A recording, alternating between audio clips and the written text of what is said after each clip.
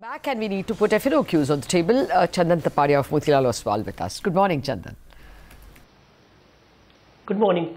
We have seen positive momentum in the market, and it managed to hold support of 11,850 and headed towards 11,950 zone.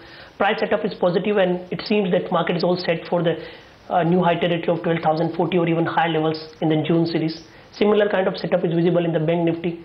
We have seen 72% rollover in the Nifty and 83% in rollover in the Bank Nifty. So comparatively more positive on banking, finance and capital goods counter.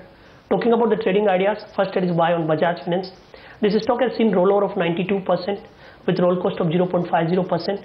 The stock has already rallied by 13% in the last series, and technically it is forming a breakout from its pole and flag pattern.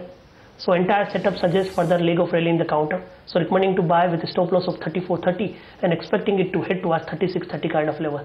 Second trade, that is from the oil marketing company, and decline in the crude could support oil marketing companies as well.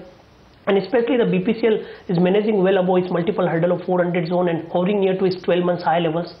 We have seen coal unwinding activity and fresh leg of up move led by short covering could be seen. So recommending to go long on BPCL with a stop loss of 399, and here we are expecting an up move towards 429 to 430 zone. One more trade, that is in the option front. On last trading session, we have seen buying interest in SDFC Limited and SDFC Bank, and somehow these stocks could support the market to head to higher territory. SDFC Limited is also forming a positive price pattern after the consolidation of last 4-5 trading session. Already we have seen the breakout, and the small follow-up could lead to higher level. So here we are expecting further up move. One can trade with 20 to 20 coal, which is slightly out of the money by near to 35 rupees, put a stop loss of 25, and here we are expecting an up move towards 54 to 56 rupees on the higher side. Okay, Chandan, thanks a lot for all those trading ideas. Vikas Khemani is with us, founder of Carlinian Capital Advisors. Vikas, good morning.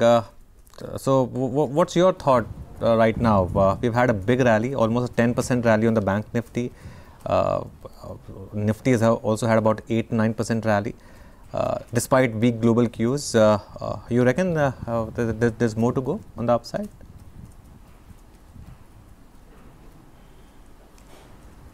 Hi, I think there was a big event which was lined up, so that to that extent the uncertainty is behind us, and I think the kind of mandate, the kind of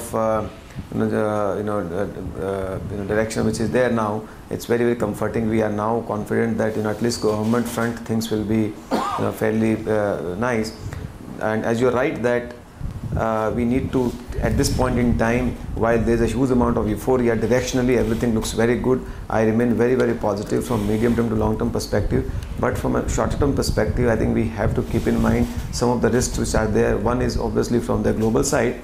Secondly, also on the monsoon front, both are reasonably good risk factors. So I would say that rather than becoming very euphoric, one should take a practical view and slowly look to build exposure. I still feel that the government will come out with the good measures in terms of reviving the economy in run up to the budget or during the budget, and that could be another trigger or catalyst for the local market. But once that is there, global clues and monsoon will start playing out, because whatever they come out with the budget, it takes time for it to percolate down the ground level and result into earnings, which I think is still, in my opinion, probably 2 quarters away. Oh, okay, that's a little cautious. Good morning, Vikas. So what do you do with the Nifty at 12,000 and the mid-cap index maybe about 10% shy of its all-time highs? Are you looking for value in mid-caps? No, of course there is a value. I think in lots of mid caps we had huge amount of correction. Many mid caps were down to 50-60% or even more, and in the same period the businesses have progressed well. So there is a value, there is an opportunity. All I am just saying is that one has to do bottom up stock picking. One has to be conscious of the short term risk which might be there, but from a medium term to long term perspective, there is definitely good money to be made across caps. Rather, I would say even in large cap there are plenty of opportunities. So it's not about cap. I think there are segments you will start seeing earning growth picking up. Some of the segments took a knock on the earning after the ILFS crisis. That also in next 3 to 6 months should settle down, and that also pick up. So in my view, we will start seeing some sort of broad basing of earnings growth in 2 to 3 quarters down the line, which currently is restricted to only a very small segment of the market. Okay. Vikas, hi, good morning. In just, the next few hours, we'll get to know who the finance minister of this country will be. And speculation is rife that it could be Amit Shah. Now, there is also this feeling that, he does have an acute understanding of the markets. He could be more hands-on with the ministry, etc.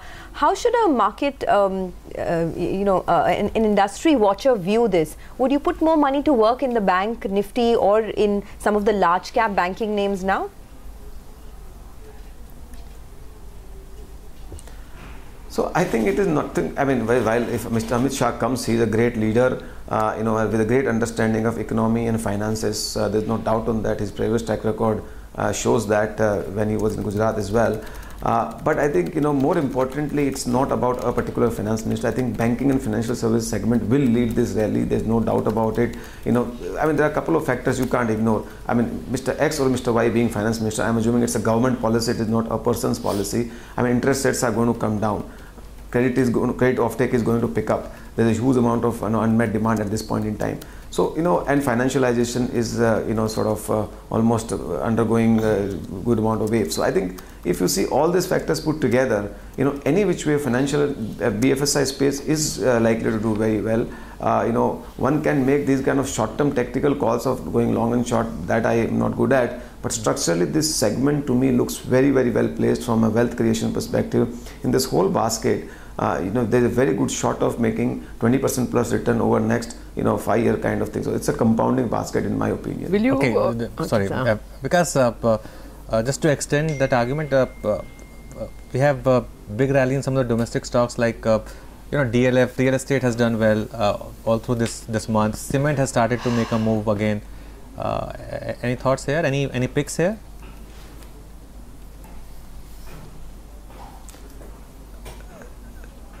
Sorry, you ask about the real estate? Or real estate and cement. Any picks here? No, I think real estate as a sector for sure, I think in my opinion is coming out of and would come out from a long painful period for two reasons. One, I think the aftermath of RERA implementation slowly getting over, and also the government is reasonably resolved, even if you take clue from the last budget and also whatever is one is getting from the interaction with within the sources of the government, that government wants to revive this sector because it is linked to the real economy and the job creation. So government is likely to come out with a lot of measures to revive this, and it's anyway coming out of a long cycle. So we are quite positive this is a segment.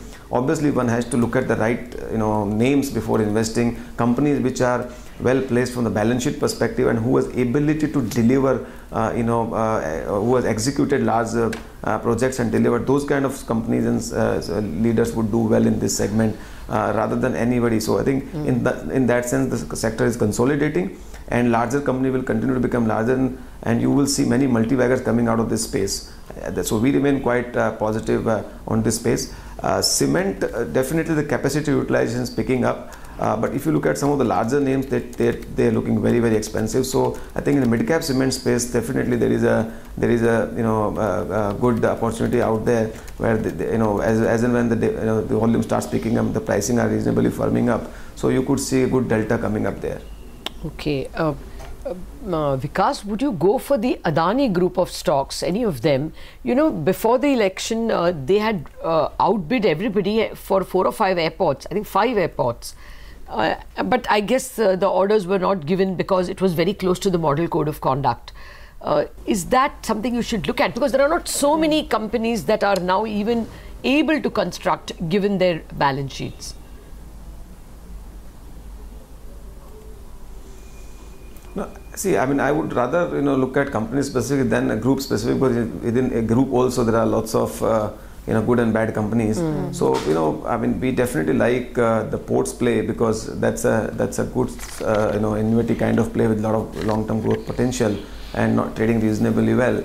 So I think we will specifically go company after company rather than looking at a group specific, but definitely that group is looking to expand and reasonably well placed as compared to many other groups in the country. So to that extent, I think well capitalized larger groups will start, in my opinion, in this phase they will come out very well, because the weaker balance sheet guy, a balance sheet will not be able to invest or expand, and consolidation would be in favor of larger and stronger groups. Okay, Vikas, we would have loved to chat some more, but I'm afraid we've completely run out of time. Thank you for your thoughts, and you have a good weekend. We'll try and touch base with you once again in a couple of days from now.